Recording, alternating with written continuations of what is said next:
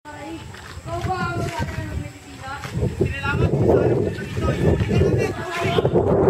na pala yung yung iba, si Tayo, nahuli na kaya? Aba, pinagod siya. Hoy, hoy, hoy! Manahimik at baka magkawa na tayo kasabot. Sinuno ko na nga mga aklat na pinahiram sa akin ni Tayo para wala lang tayo madamay. Si Sagani na bilang una, sa ulo ng taong yun ah. Ang mamamahaya.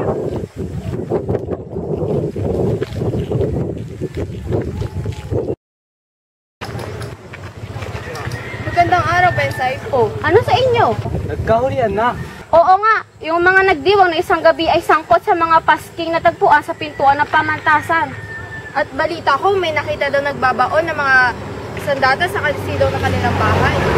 At Sir Mita, may veteranang pinaputukan hanggang humandusay.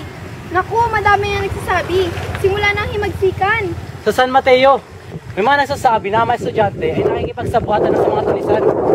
Sabi sa inyo, ang pagpapaaral ay lubhang masama sa mga Pilipino, sa mga Indio.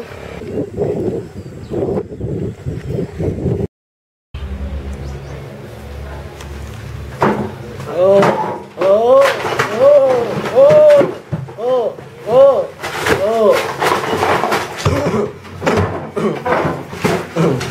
Oh, oh, oh, oh, oh.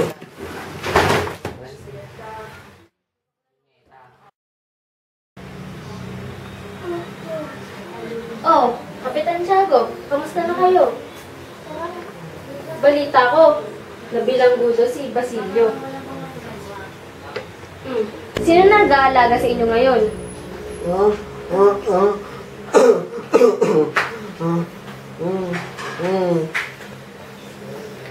Padre Irene po kung nakakaligtaan ninyo. Naganap na ang kabuluhan sa labas. Naganap na ang mga taong gugulo. Maraming masisira. Itawan mo. Ah!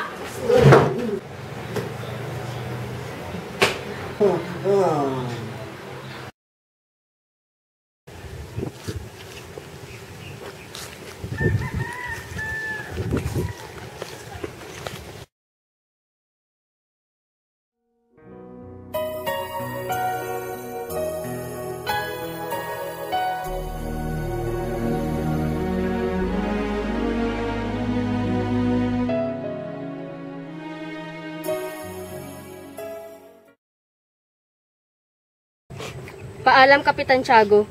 Pumana man ang katawang lupa mo na mabubulok sa ilalim ng lupa at babalik muli sa pagiging alabok ay hindi naman mawawala ang mga alaalang iniwan mo sa amin. Naway, matahimik at makapasok ka sa kaharian ng Panginoon at makamtan mo ang paraisong iyong patutungo.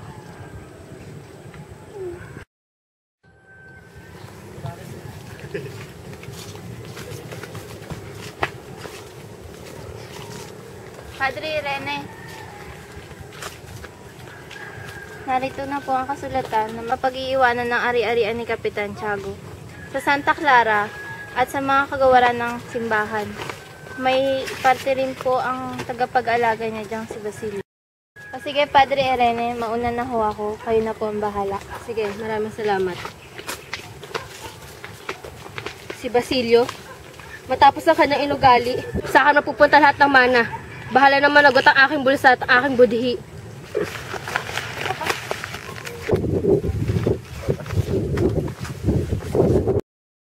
Wala akong kasalanan!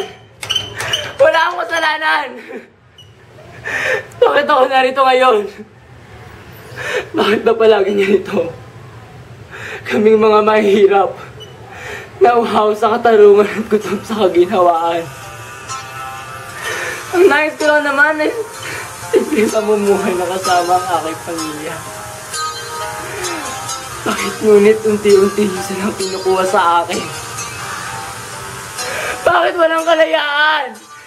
Mahirap man ang buhay, aking matitiis.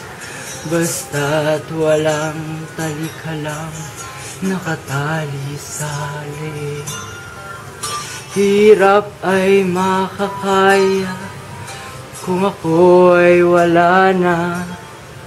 Sa kuko ng agila sa akin ay pumupuksa.